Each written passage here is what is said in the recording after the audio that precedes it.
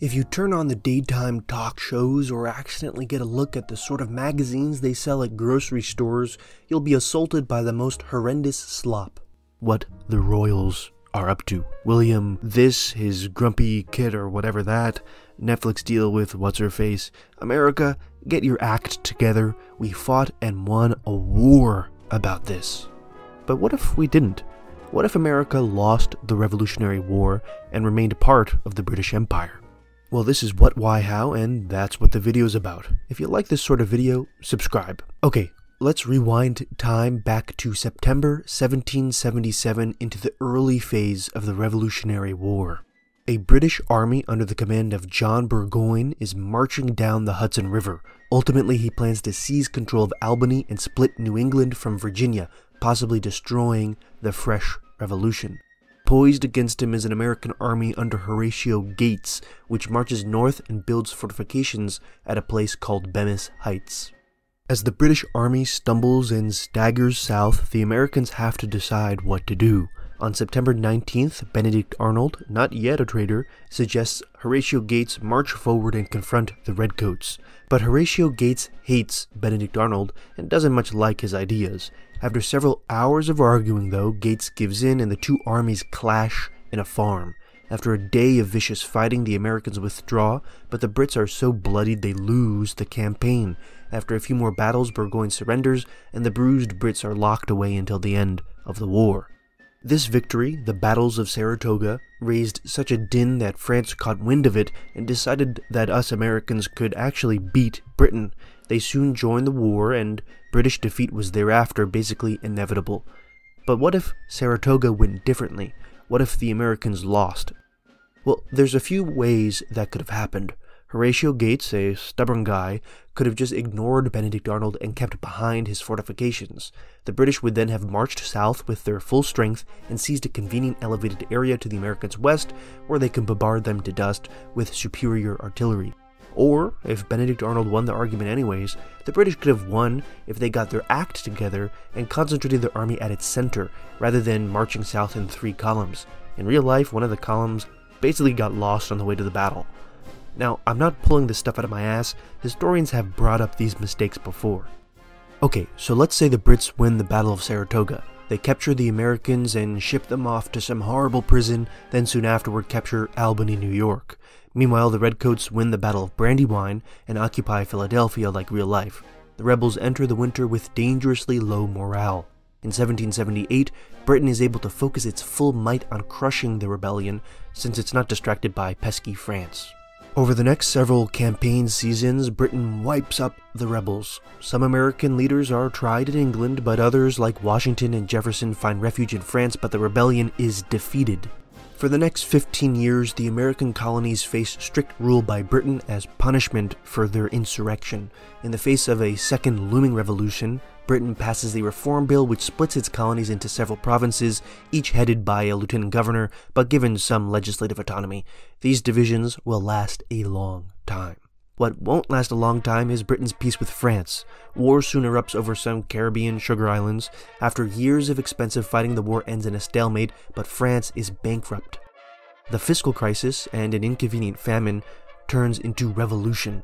While the French revolutionaries don't have an independent United States to inspire them, they do have Jefferson and Washington and of course their own great thinkers and great demagogues like everyone's favorite Corsican. Europe erupts into another generation of bloodshed. With a little extra American help, the coalition might beat Napoleon sooner, but I wouldn't be so sure it makes much of a difference.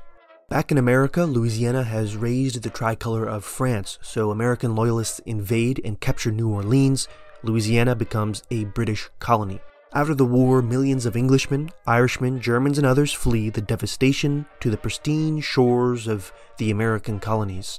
With the increasing population pressure of these immigrants, Britain relents and allows the settlement of the Midwest. When native tribes like the Iroquois resist their deportation, they're confronted with armed force by militias, settlers, and if they fight back too hard, redcoats too. So the British Empire is dragged forward inch by inch. But that's hardly the toughest obstacle Britain faces. Abolitionism is spiking in the British Isles. The largest supporter of slavery, though, is the southern colony, because slavery is a booming industry in the cotton-growing South. In 1835, the British Parliament passes the Slavery Abolition Act.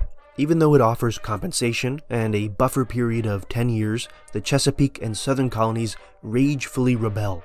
There's also Canada that joins in just for fun. The others remain loyal though. English and American redcoats, after some setbacks, crush the rebellion. Afterward, Britain appoints the immensely rich Lord Durham as the Governor-General of British North America and asks him how to get the odious Americans in line. He recommends unifying all the different colonies and giving America a responsible government, kind of like a democracy.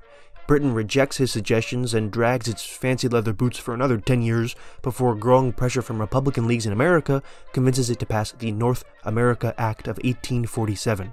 All the British American colonies are swept into one single government, the Dominion of America, with its capital in New York.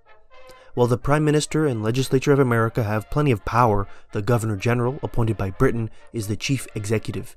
This fragile union, which ties together the French-speaking Quebecois, New York merchants, and resentful southern plantation owners, not least to mention a bunch of Native Americans and recently freed slaves, doesn't have much of a national identity.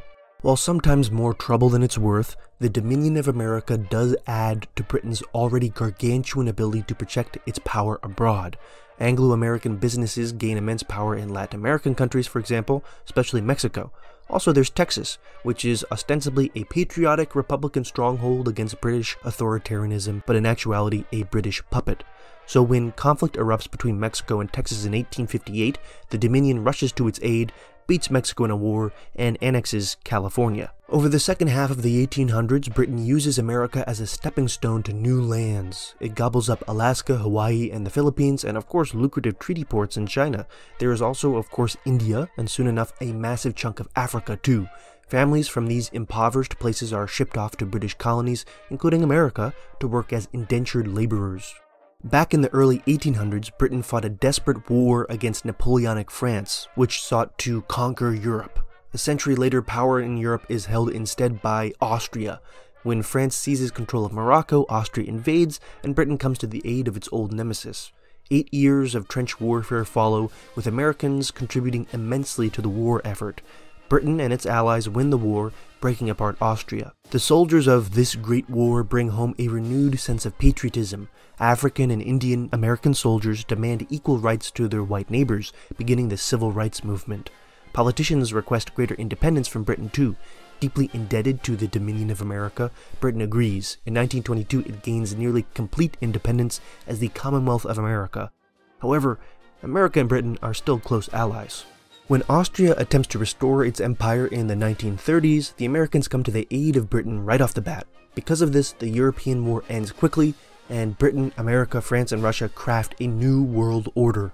Over the next decades, America struggles not for independence, but with independence. The wartime feelings of unity and patriotism fade quickly as attention is focused on the cultural differences between the provinces of the massive Commonwealth. The next generation identifies more so with the socialism promoted by the Russian Republic than the parliamentary monarchy of their parents. There's also the question of civil rights, with the South nearly leaving the Commonwealth as the federal government enforces voting rights for minorities. This malaise is only strengthened by a series of foreign wars that Britain drags America into to keep together its fraying empire, including in Egypt, Ghana, and Burma. In these places, communist Russia and China aid guerrilla fighters against the Anglo-Americans. In the 1974 parliamentary elections, the reformists win power under the banner of MP Robert Kennedy, who triumphs over the old conservative and liberal parties. Prime Minister Kennedy expands civil rights and government programs, providing hope for the Commonwealth, but is shot dead by Quebecois separatists in 1979. From there follows an unstable decade.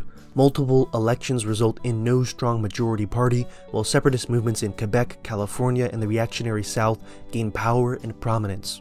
Making a deal with the devil, the new Liberty Party unites with these separatists to gain a majority in the 1988 elections. In an attempt to pull together a new decentralized constitution, they accidentally open up a Pandora's box of independence movements. One after another, the provinces vote for independence, and the Commonwealth of America nearly completely fragments apart. The British Empire does too, with most of Britain's last footholds abroad securing their independence. Without a unified British Empire or America, the world has entered a new multipolar phase, with local powers having mostly unrestrained authority in their own backyards. That means China, Russia, India, and the new European Confederacy all seek to replace Britain as a global superpower. The sun has set on the British Empire. Entering the present day, North America isn't doing particularly well either.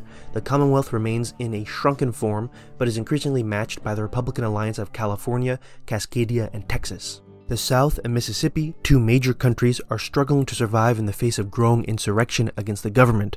And then there's all sorts of bizarre things happening out in Zion, where every strange religious group has set up shop.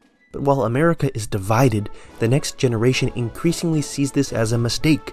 Many hope to reunify America in one form or another. What do you think would happen? Would America reunify? Would war erupt between the American states or across the world? Comment your predictions below, and if you like this sort of video, subscribe and support the channel on Patreon. All it costs is $1 a month. Thanks to user SEQ and Marklin for supporting the channel already. Adios.